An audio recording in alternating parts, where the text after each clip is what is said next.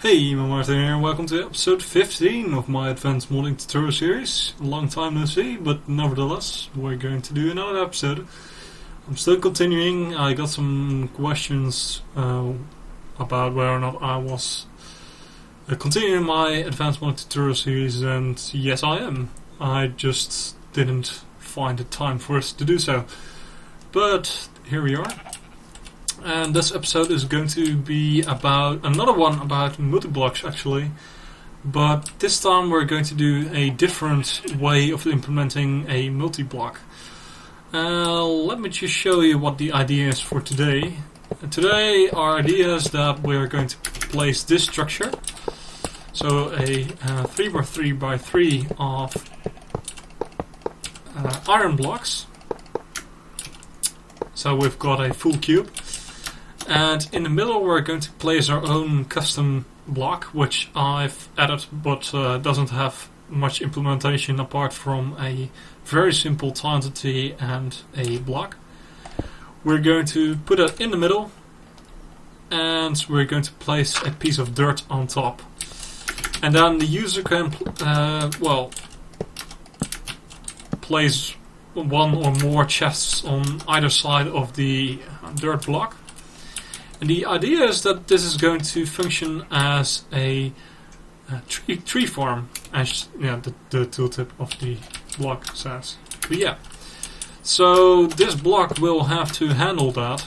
It will have to check if the multi-block is formed as it should, and it should also place down saplings from this chest, and it should also cut down trees and put the items in this chest.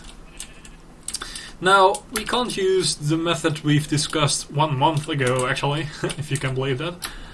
And the reason is that our last month's method relied on us having control on every block, basically. Every block was ours, and we also had entities in every block of them. So we could detect when a block is removed. However, if we do this right here, there isn't anything in Minecraft that can detect that happens. So instead we're going to use a technique that's a little bit more heavy for the server. It isn't that bad, but if you can choose, if you've got the option, choose the former option from episode 14, the one that is event based. So when we break a block, it gets sent to the master entity and then will be updated. But now we're going to use a polling technique. So the idea is that this entity right here, this TreeFarm, will loop through every single block in its multi-block, and it is going to see if it sees the expected block. So we're going to do a 3x3 and we're going to check if it's iron blocks and dirt and a chest. And if that's the case, we'll have a formed multi-block and then we'll execute whatever is necessary. We are going to perform a few things to make it not that heavy for the server. It's bad if you do 3x3, 9 times 3, 27 block lookups per tick. So we're going to make sure that we only do so many blocks per tick, or maybe even 1 block per tick. So let's get started.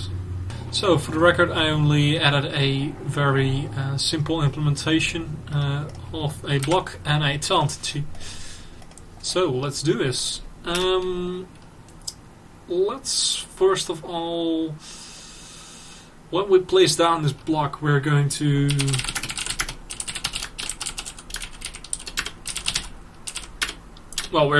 pull all blocks we need in our setup. So I guess we can do this. So this is our method that's being called every tick, and we're going to do a private void chuck multi-block. There we go. And let's keep track of a boolean that says formed. So when it's formed, it's going to execute the placing down of saplings and breaking the logs. So we're going to do another private void update or place sapling. And we are also going to need a private void cut tree. And basically the idea is that we're going to first check the multi-block, and then if it's formed, we're going to cut the tree and then place a sapling. So when we're calling these methods, it doesn't mean that there's actually a sapling to place or a tree to be cut, but that's being handled right here. In here we're going to check if there's a tree on top, and then we're going to cut it down if necessary. In this check multi-block, like I said, we're going to pull not every block at once. Well, maybe we could as a start. Nah, let's do it right straight from the beginning. And how could we do this? I think we could do something like checking X, checking Y, and checking Z. So we're going to use these variables to keep track of where we are currently checking the multi-block.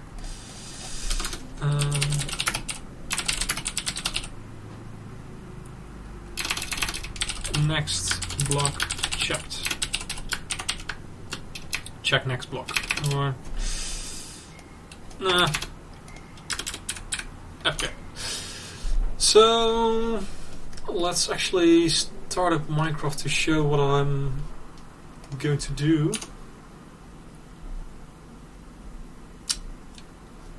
So I'm planning of making these variables be an offset. So eventually we're going to do block equals bool object dot get block, and we're going to do the XYZ of the entity, and we increase that by the checking X, the checking Y, and the checking Z. And that's going to be dot one.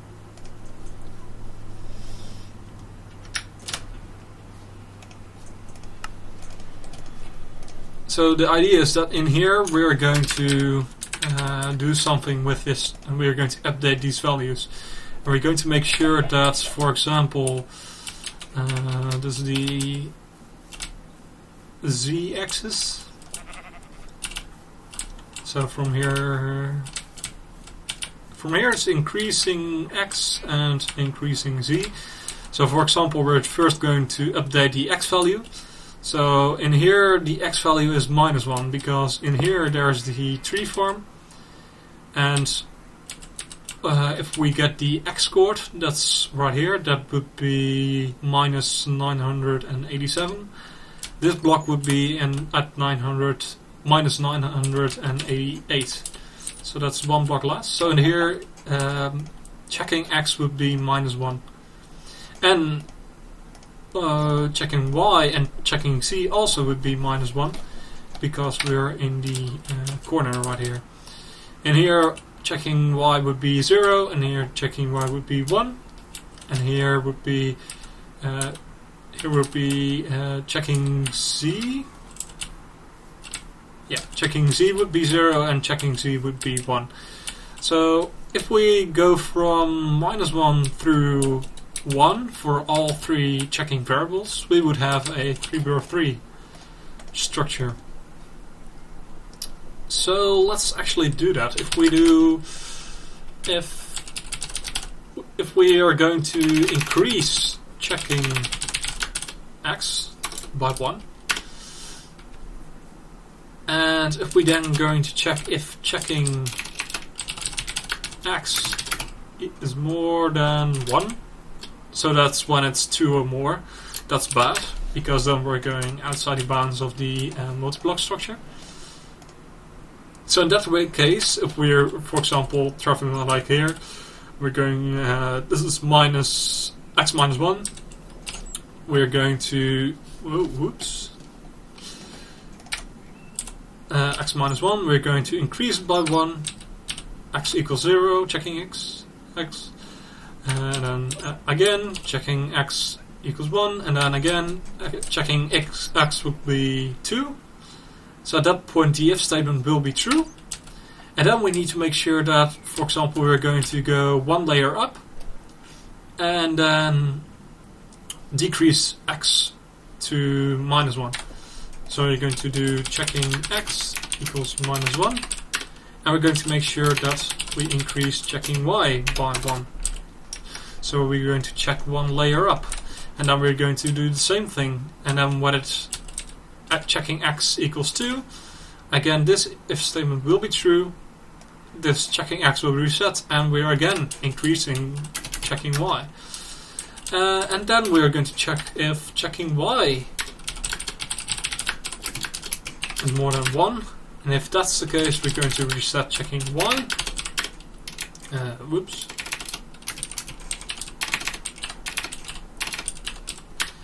And we're going to increase checking z by 1. And if checking z, same deal, if that's more than 1, checking z equals minus 1. And at that point, when this one is executed, we have returned back to this one, because at that point checking x equals minus 1, checking y equals minus 1, and checking z equals minus 1. So at the point where we are here, checking x equals 1, equals checking y equals checking z, they're all 1. So the next step will be checking x plus plus, so that will be 2. So this is true, will be reset. Checking y is increased, so that will also be 2, will be reset, and so on for checking z. So they all will be reset, and that will mean that we return back to this one. So this structure makes sure that we're going to have a different checking x, y, and z, a different checking coordinate, if you will, every tick, basically every call. And then we can check the block, and then we need to see, we need to determine what we expect from that block, because for most blocks we expect a block of iron, but in special occasions like the dirt block we expect something else. So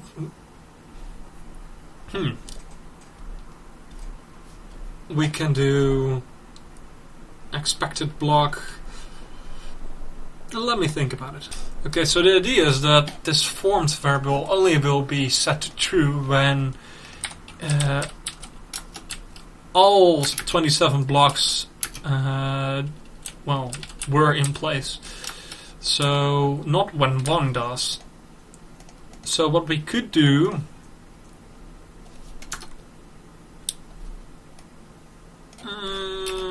we can do private boolean was formed last time.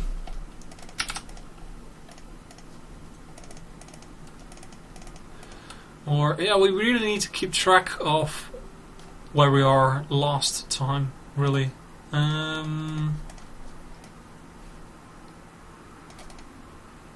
Let's think about it. There we go, I've got an idea. So we're using a variable called foundInValidBlock. And if we are at the end of our cycle, we check if we don't have a valid block. We are going to do formed equals if we didn't find an invalid block, formed will be true. That's the idea. And we then found invalid block, we set that to false. So then in here we're going to do, if we found some blocks, if we do if block is not equal to blocks, that's iron block. We, for example, could do found invalid block equals true. And then at the end of the cycle, it will be updated. But like I said, we don't want to check for iron blocks all the time. So we could do if the checking x equals 1 and the checking x equals 0 actually, and the checking z equals 0. So then we're right in on the axis of the. Let me just show you actually.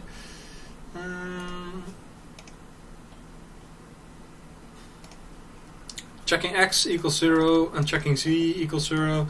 That means that we're on the same. Well, we're on the y-axis of the entity of the TreeFarm. So then we can check if the checking y equals 1, because in that case we're checking the block that should be dirt.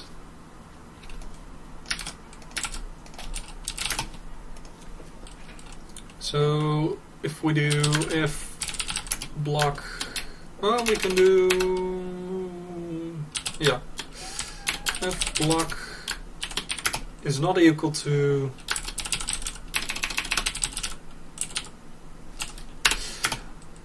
blocks of dirt, and just make sure that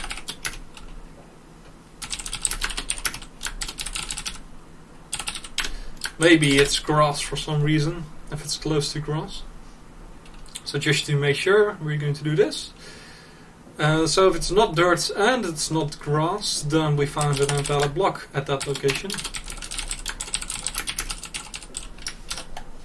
I hope you can all follow along with this.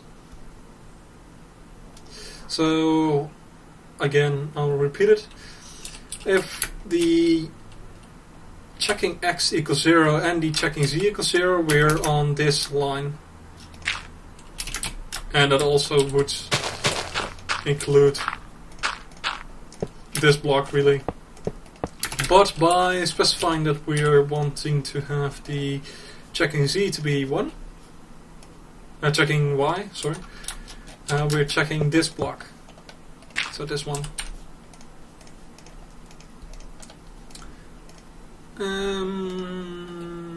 And then we're also going to check if we have an inventory, not just a chest, but we're going to check for an inventory. Let's only support one chest or one inventory for now, because that's easiest. And we can do that by doing if the x equals 0 or the y equals or the z equals 0. Only one of those two occasions, and then the y equals 1.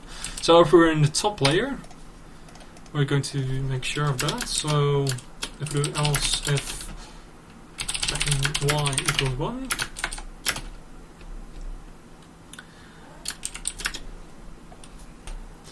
And apart from checking y, we're also going to check if checking x is something else than 0, and well, actually we want to check if either checking x equals -1 or 1, or checking z equals 1 or -1. If both are either 1, if both are 1, we are in a corner, and 1 -1 and 1 +1 we'll get another corner. So we need to make sure that only either one of those two axes is 1 or -1.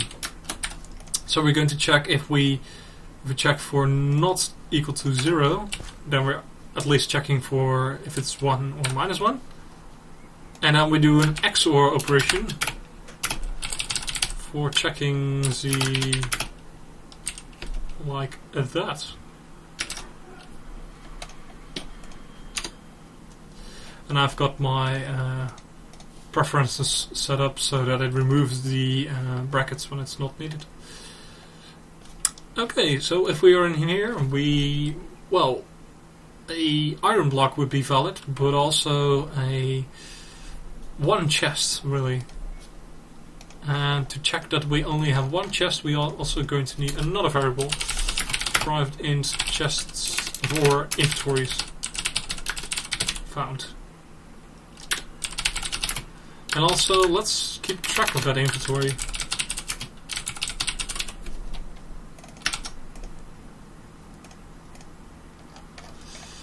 So, in here we're going to reset everything. So in our new cycle we haven't found any inventory. And then we do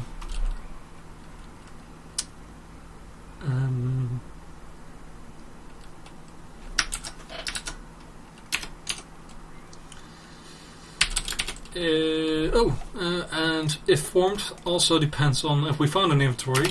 So if an invalid block isn't found and the inventories found equals 1, the amount of inventories is found is equal to 1.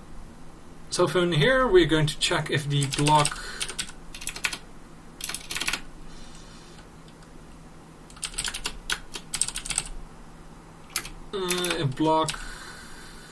is not.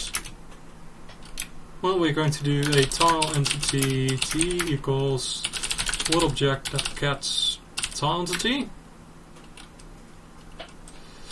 and we're going to give it this coordinate, and that will get us the tile entity at this location. And then we're going to check if that tile entity we get, so that could be either a chest or a dispenser or any other tile entity. So also a beacon, for example, but that isn't an inventory, so we need to make sure that it is an inventory. So if t equals or is an instance of I inventory. Oh, I totally forgot this one. If that's the case, the amount of inventories, we increase that one because we found another inventory. And then we do a inventory equals, there we go. So that inventory we are going to use it later to do our placement of saplings and cutting down trees to store our items. We store it right in there. And else, if we haven't found an inventory, the block should be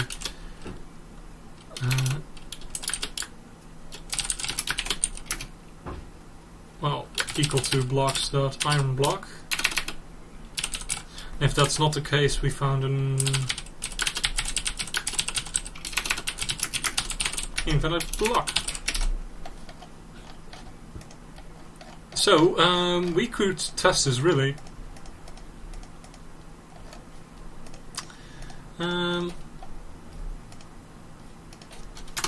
We could do a log.info, let's say formed, and just display that variable. Let's see, well, this log should be triggered every 27 ticks, so 1.5 seconds. So that's also nice if you're programming to modularize it, test individual pieces of code before you go big. I could have coded the entire TreeFarm, but we're going to make sure that this part of the multi-block works, the forming. Oh, there we go. Formed false. No! It said true at the beginning.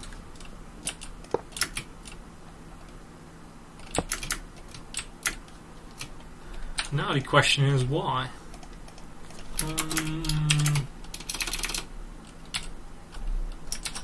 Really, we could do a breakpoint. There we go.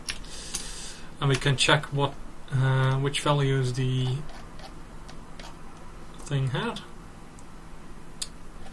Found invalid block, false. So we didn't find an invalid block. And inventories found equals 0. Oh, of course it does. Because we checked 1,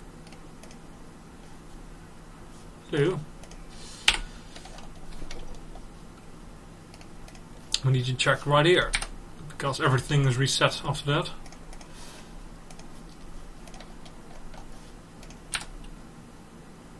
There you go. So let's see what it has to say. Client thread. Oh, that also might be a problem, because we really should be looking at the server thread, because the server is boss.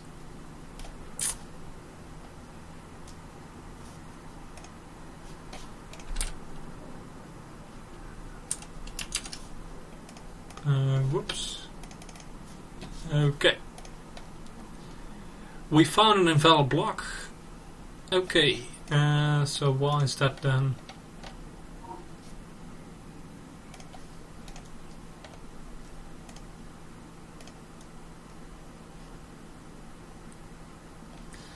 Let's, for example, do it right here.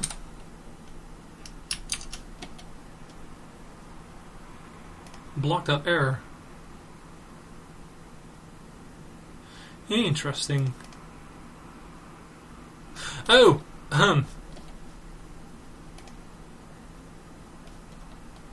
wait. Block error. Check.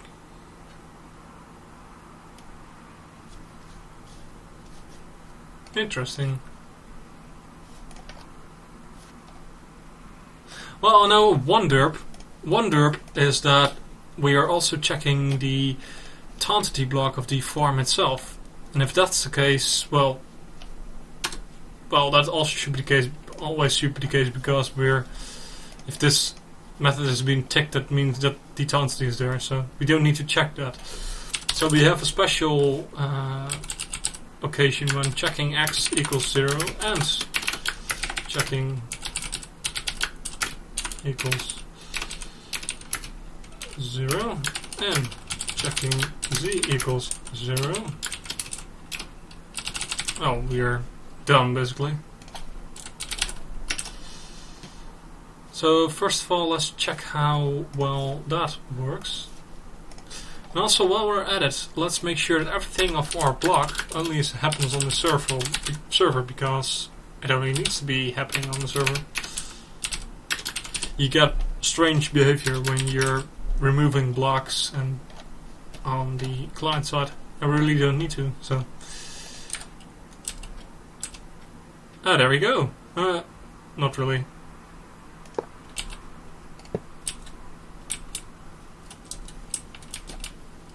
Oh, hello there.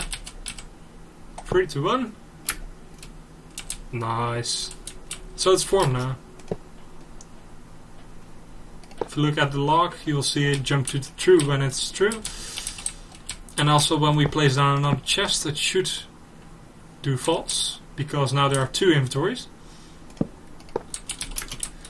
And also should do false when we have 0 inventories. And grass also should work. Yep.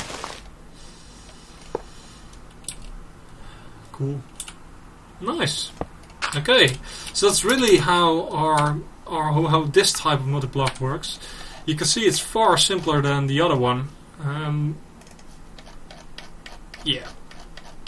The other one also had inventory management, so there's that.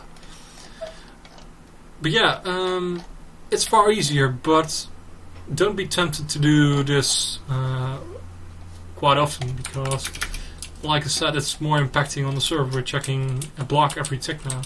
Whereas if we look at our modular storage, well, we only do something on our first run. Apart from that, we aren't ticking at all. So yeah. So let's go over the actual implementation of the farming, because fun. So, for placing saplings, I guess the thing is that we're going to look inside the chest, and we're going through every slot of the chest and check if there's a sapling in there. And if we find a sapling, we're going to place it down. Well, if there isn't a block already. So, for example, we could do if float object is air block,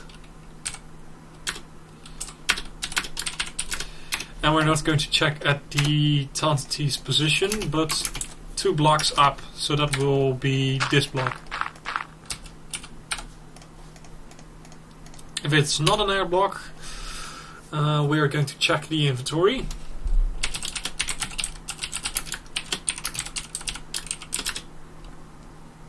And let's just make sure that the inventory is not equal to 0.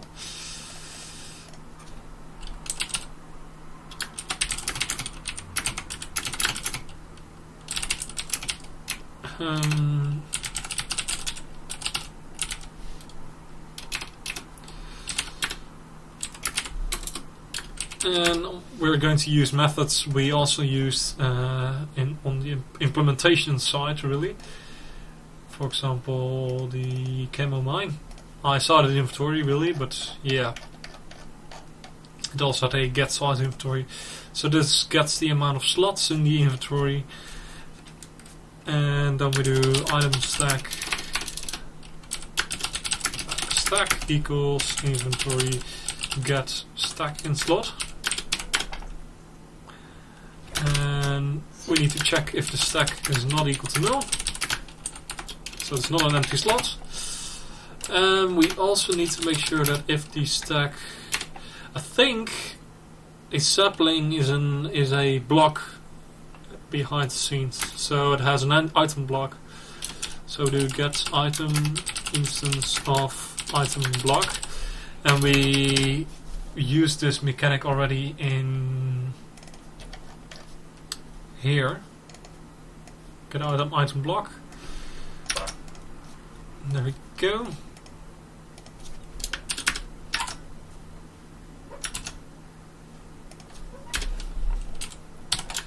And if the block, well, we could just check it in a hard way and look block equals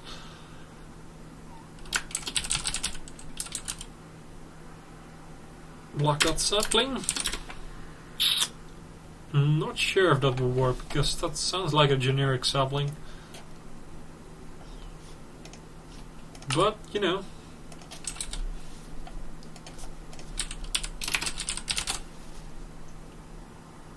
Oh, but every sapling does have a different metadata, so that should be good, I guess. And then we can do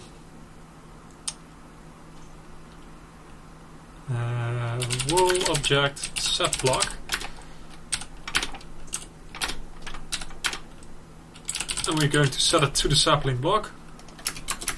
I do the y plus 2. So this doesn't remove any items from the inventory yet, so if we grab a spruce sapling, it should have done something, I would think.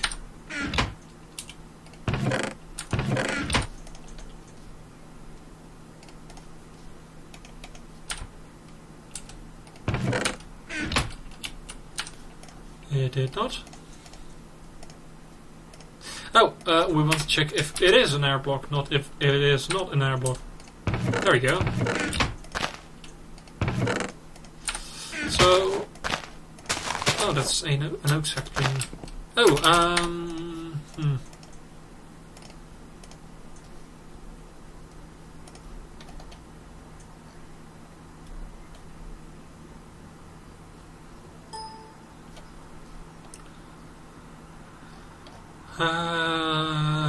let's see, how can we get the metadata we need to set the block to?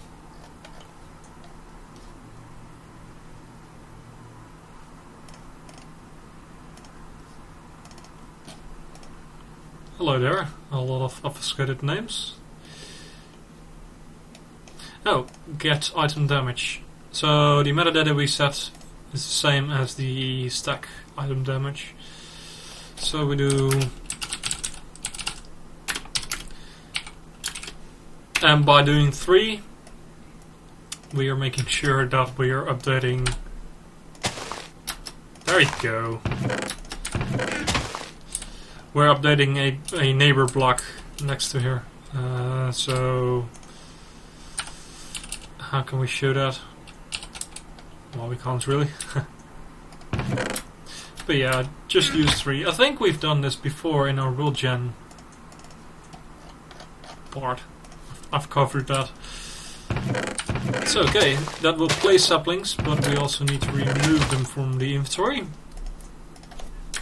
So we can do stack size -1, and if the stack size is less or equal to 0, we need to remove the stack. We need to set the slot to null. So we do inventory set inventory slot contents. Oh, actually, there's a better way to do this. Inventory decrease stack size, and that's the slot and the amount.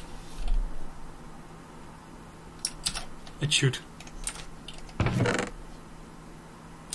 There we go. And if we also grab 64, it should take 1. There we go. Nice.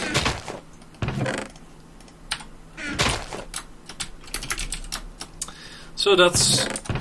and it will only be executed when our multiblocks formed. So now there are saplings in there, but it won't put them down until we put down our block of iron and we form the multiblock. Next up, the cutting of trees. So we can do...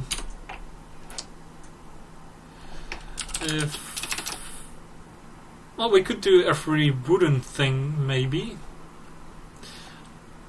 And by the way, this entire idea isn't balanced at all. I think it costs a lot of iron, so it doesn't matter, but that's a different story. And it's also really overpowered, because it doesn't use any power. It's plug and play, really. And if you've got a really big tree, it will cut it down entirely after we've implemented this. Because if we do...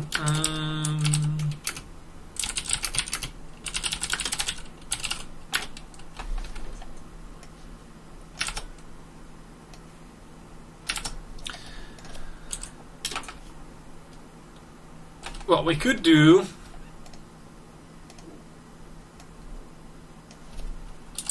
well...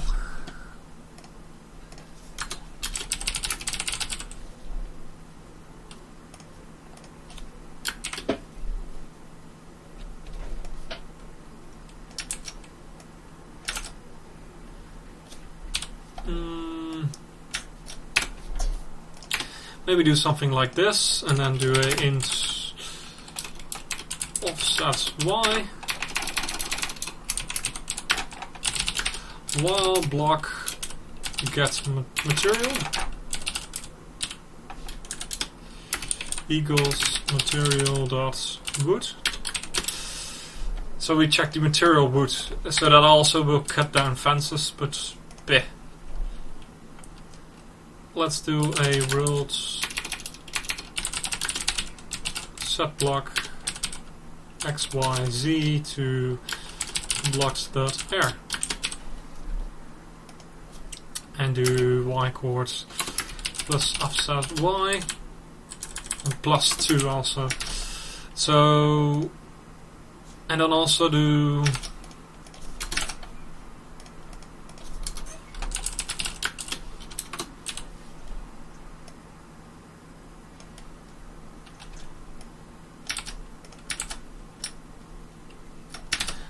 there we go. So basically the idea is we are going to check the block above, well, where we were setting the sapling. If that turns to do a wood block or wooden material block, we're going to set that same block to air, offset y equals 0. Then we're increasing the offset y, meaning we're going to look one block above that, because then we're going to set this block variable to this with the offset being 1. And as long as the material is still wood, we're going to set that block to air. So this will mean that we are removing wood. Let's see how that works. There we go. I've removed all wood blocks. So that works beautifully, really. Now we still need to, well, put the wood blocks we've harvested into the chest. So that's another thing. We can get the block drops if we break a block. I know that. Get drops or something.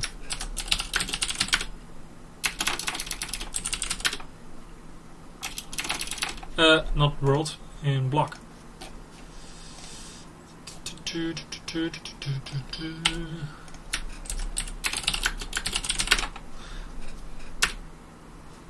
There we go.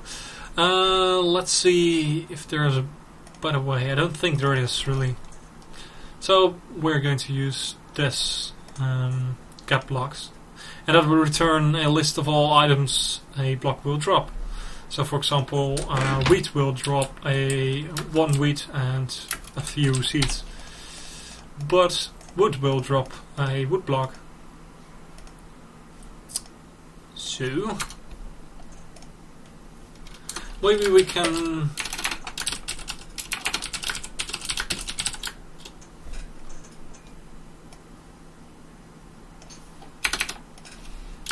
list item stack items equals block get drops, and then the world object and the same XYZ. Metadata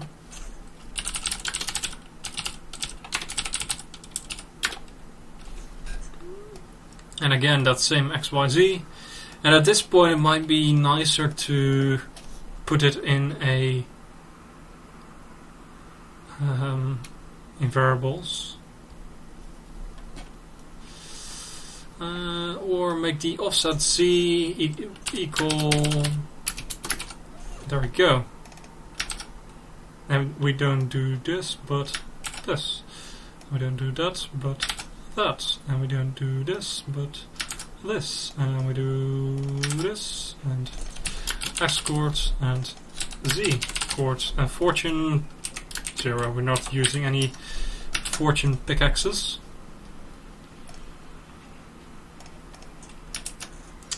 So then the items we get. Oh, also, by the way, make sure it still works. Yes, we don't have any wood. And the items, for every item we grab, we're going to try and put it in the chest. And we can do that by using a utility method we have in our hopper, in a hopper. And there are a few, so let's see which one we need.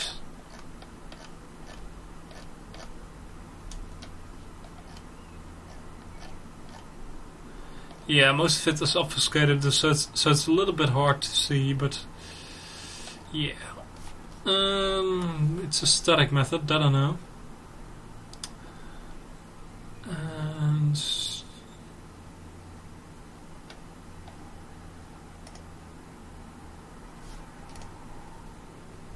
I think it's this one, but it will need a world, XYZ, and an item stack we put in. So let me check it down and we'll be back. There we go, it's this one. It's taking an inventory, a stack we want to put in, and the other one was... oh yeah, right, the site we want to put in items. So let's use that.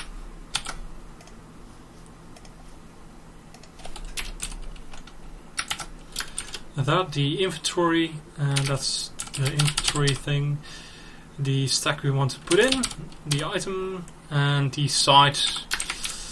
Let's put in from whatever, from the bottom, I think. And the item stack returned is the item stack that wasn't able to be put in.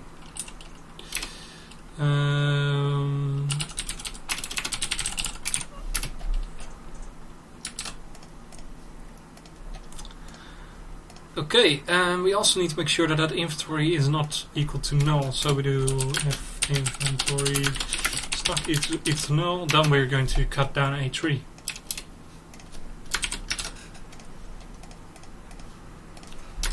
And if the remainder is not null, if there isn't any space in the inventory left, then we could drop it on the ground, or we could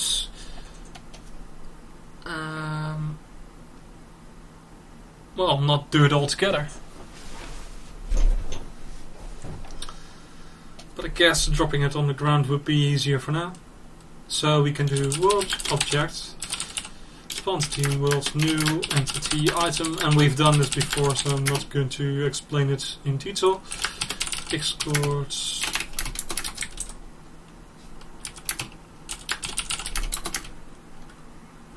and let's drop it right where the sapling used to be.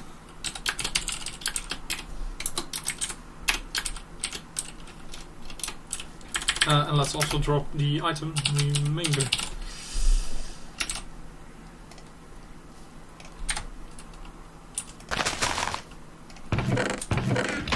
So now, there we go, 9 spruce wood when the blocks are broken. And let's make sure that this thing works, so let's block off the entire inventory.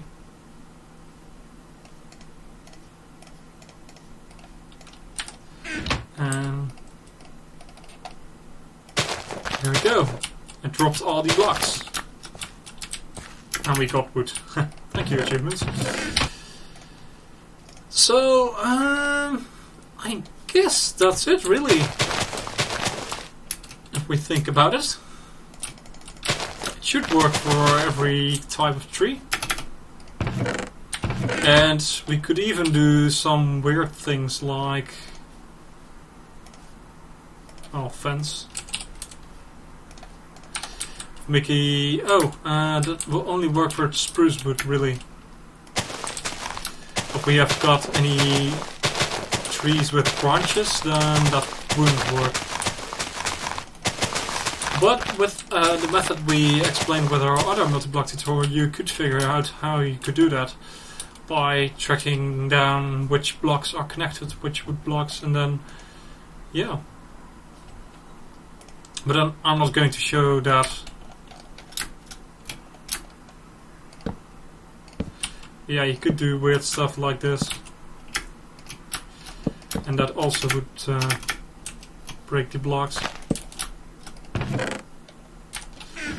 For example, if we do...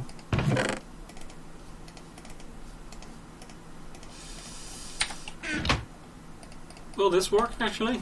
Yeah. But this will. Ah, I'm not quick enough. Boom! There we go.